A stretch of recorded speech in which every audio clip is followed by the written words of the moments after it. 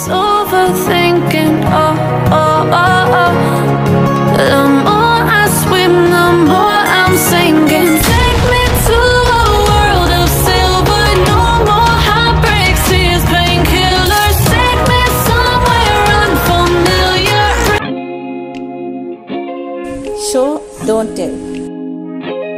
Essentially, show don't tell refers to the idea that instead of simply stating something, we should strive to paint a vivid picture in our reader's mind. When we show our readers something, we are helping them to explore the world we've created and connect with our characters. To give you an example of what I mean, let's compare these two sentences. Margaret was very sad. Margaret's shoulders slumped and she let out a deep sigh. Tears welled up in her eyes and she blinked rapidly to keep them from falling. While the first sentence clearly states that Margaret is sad, the second engages the audience in a more visual way, causing them to feel her sadness rather than just reading about it. It's this type of engagement that we as writers should be striving for. But how can we do this effectively? Here are a few tips.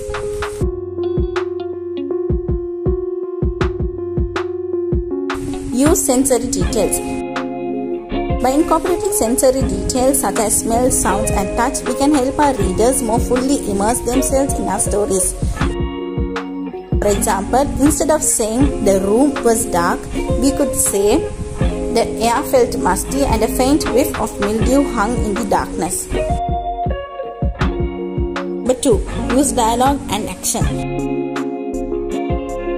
By letting your characters speak or act out their emotions, you can give your reader a more complete understanding of their state of mind. For example, instead of saying Samantha was angry, we could write, Samantha slammed the door behind her, the sound echoing in the empty hallway. The man makes me absolutely furious, she muttered under her breath.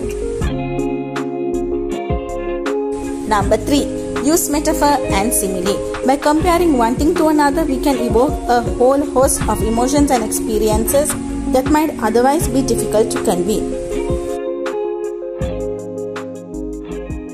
For example, instead of saying the sky was blue, we could write, the sky was a vast canvas of cerulean blue stretching out endlessly before them. In conclusion, show, don't tell is a crucial concept that every writer should strive to master.